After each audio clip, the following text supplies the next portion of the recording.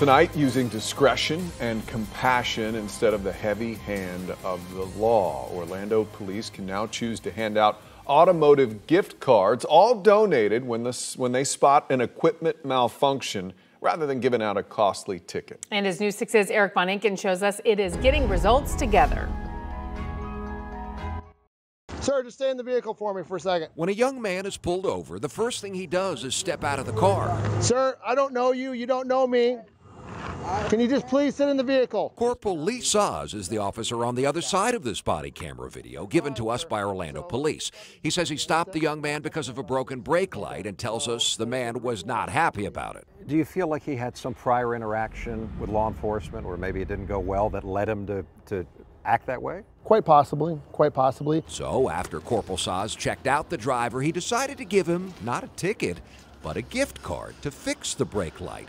And instantly, watch, the young man is much happier. I have a $25 advance auto gift card. No!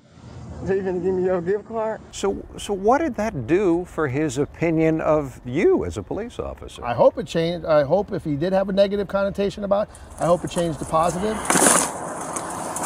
For months now, Orlando patrol officers have been giving out the gift cards. This way I don't have to give you a ticket, right?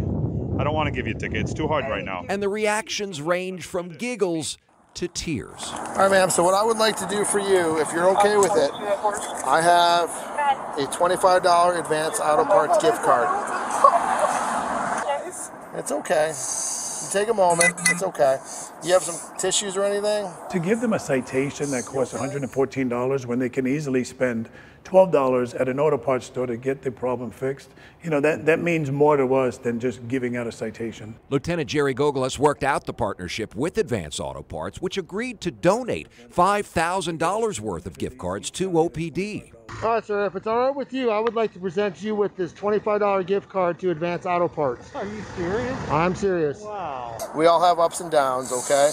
Hopefully this will be one of the ups. Are you blown away sometimes by the reaction that you're getting? Absolutely. Sometimes it's even got me emotional, just the pure happiness. Already, officers have handed out about 3/4 of those 200 gift cards, but after that, there's no more.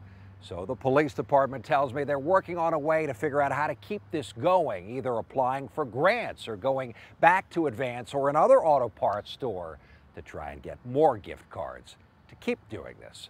At the Orlando Police Department, Eric Von Inken getting results together. News 6.